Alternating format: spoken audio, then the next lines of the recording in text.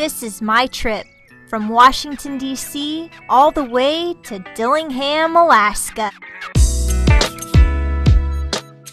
My name is Chelsea Corcoran, a biologist with the U.S. Fish and Wildlife Service, and this is my experience at Togiak National Wildlife Refuge, all 4.7 million acres.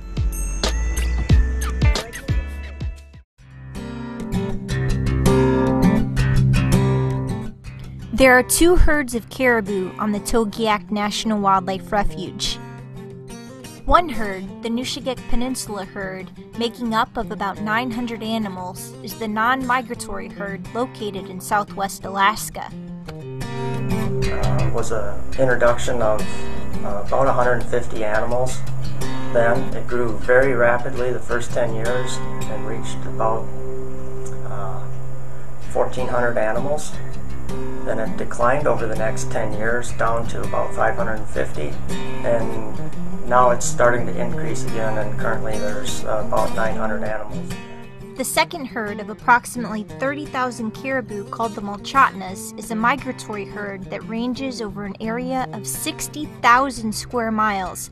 That's slightly larger than the entire state of Wisconsin. During the fall, caribou composition surveys are conducted on a portion of each herd using a helicopter. Each caribou encountered is classified as either a cow, calf, or bull. They're radio collared and tracked to collect information on location, home range, and population dynamics. Female caribou are the only ungulate, or hooved, species to have antlers. Trails from caribou and ATVs that are still visible 40 years later are sure signs how delicate the tundra is. Togiak is researching to see if wolves are driving the population dynamics of the Togiak Peninsula herd, which had declined from 1,400 to about 550 animals. Starting in 2007, supervisory biologist Pat Walsh and his team took a look at two wolf packs located within the Togiak Peninsula. They collared the packs in order to download location data using aerial radio telemetry to see how many interactions they were having with the caribou herd. The result was that the wolves, though a small contributing factor, were not the main driver for the caribou's decline.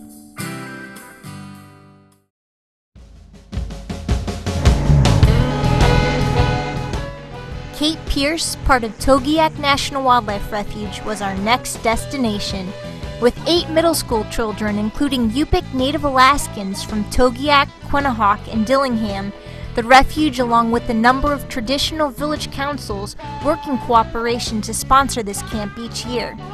Village Elder and Liaison Pete Abraham teach traditional ecological knowledge about the plants and wildlife there through some incredible life stories and lessons.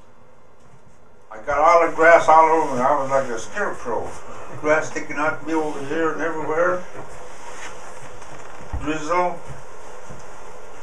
I told my dogs, let's go home. We went home. By the time I got home, I was half dried. I wasn't even cold. During their week at Cape Pierce, students learn about marine mammals such as walruses and even how to identify seabirds, including puffins, murres, cormorants, and kittiwakes. They're taught how to conduct population surveys and make observations by viewing firsthand the animals they're learning about.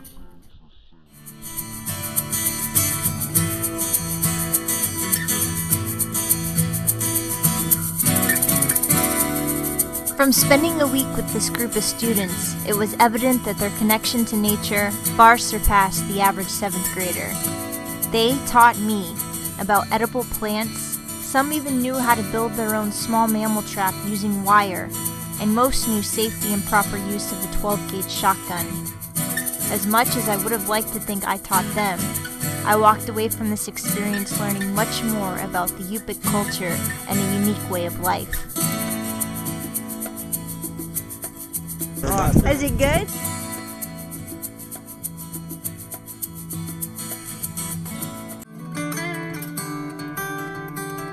Although you wouldn't know it after meeting these kids, most students in Alaska are just as disconnected with the outdoors as the rest of the lower 48. With such a beautiful landscape that they can call their own backyard, most kids have never even been camping, much less hiking a mountain.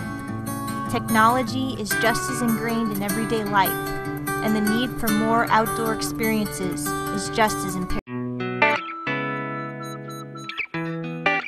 This is my trip from Washington, D.C. all the way to Dillingham, Alaska. My name is Chelsea Corcoran-Quad, a biologist with the U.S. Fish and Wildlife Service, and this is my experience at Togiak National Wildlife Refuge, all 4.7 million acres.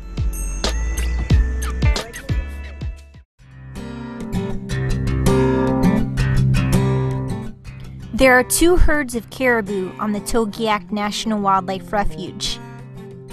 One herd, the Nushagak Peninsula herd, making up of about 900 animals, is the non-migratory